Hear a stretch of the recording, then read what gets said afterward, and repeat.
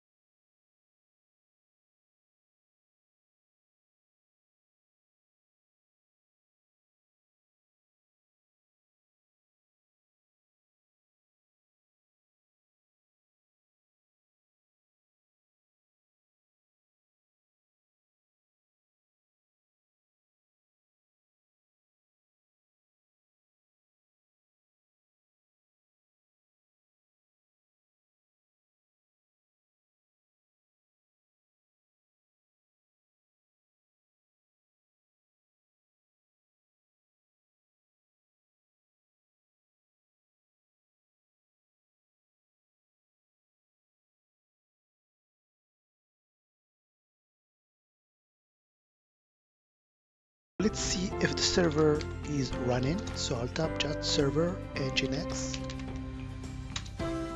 and status. As you can see here, the server or the process is running and active. Okay, so I will go to my web browser and type localhost. As you can see now, the Nginx is really running and available through my web server, my web browser, sorry. Okay, so now let's see the web structure of this web server. So if you go to a directory called /user/share, okay, there is a slash here, and /nginx /html here. If you do a list, you can see that there is a HTML page.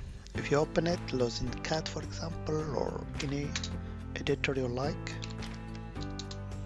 So actually it contains the content that is shown on my web browser, as you can see here. Okay.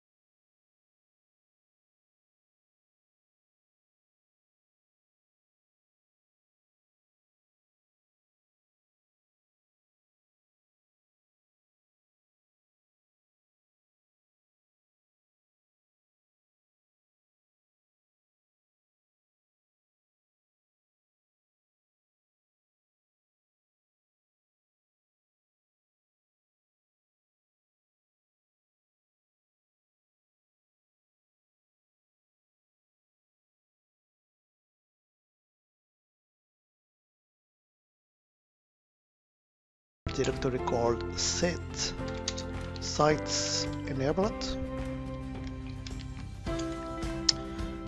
If I do a list -l,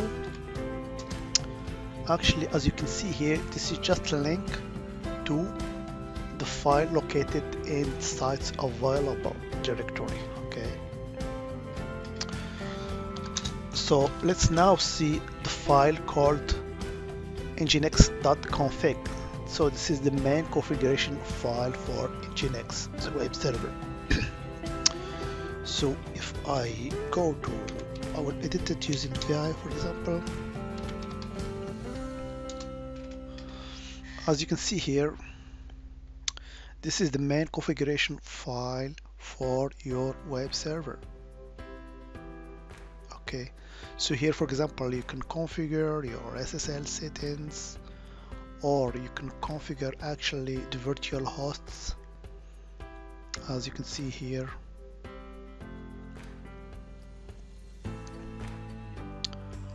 Okay, so this syntax is a little bit different from Apache, but you will get used to it. Okay, so now let's go to our set available. It's the same thing, sites available, and let's see this file here called default. So I will edit it, default. So this is actually the file if you want to configure virtual sites. So for example here you can find the port for your web server, your SSL configuration if you want to configure it, and also the root for your directory here. So that was just a brief introduction to this web server that is really interesting and very fast and also easy one. As always, I hope it has been informative for you, and I want to thank you for viewing. Bye bye.